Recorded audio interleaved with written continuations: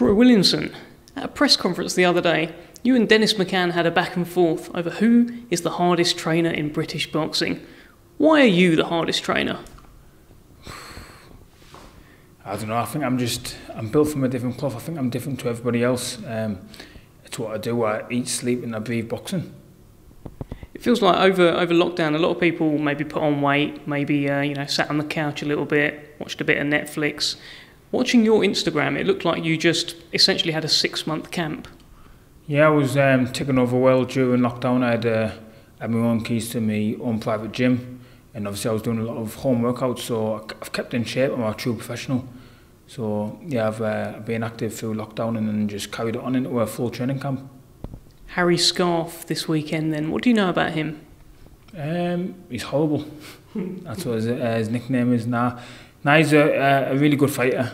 He can box. He can mix it. If he needs to fight, he can fight. He's spiteful. We've seen that against Jack Flatley, and it looked like he tried to box against Fowler, switch it, and so he's very awkward.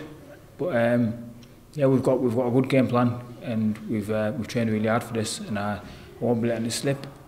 Was he someone that was on your radar sort of anyway before this fight was made?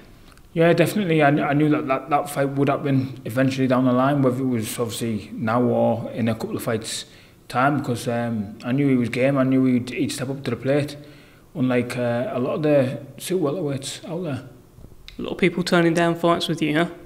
Yeah, it's I can understand why. I'm a handful. I'm a problem.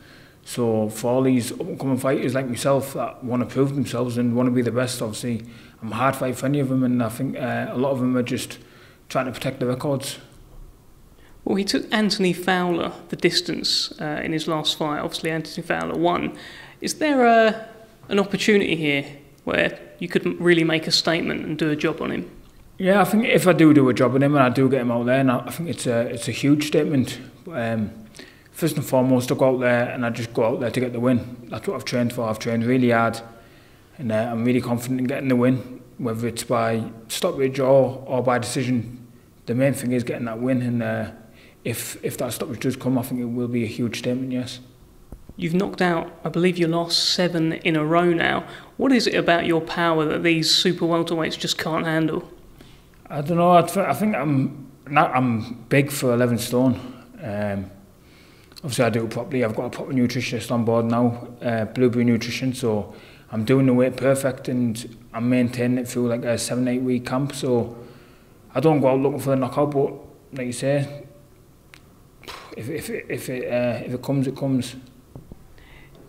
It feels like you're one of these fighters where the better the opposition, the better you will be. Is that fair to say? Yeah, most definitely. You haven't seen the best of Troy Williamson yet. Definitely not. Definitely not. As a percentage, what percentage of Troy Williamson have we seen so far?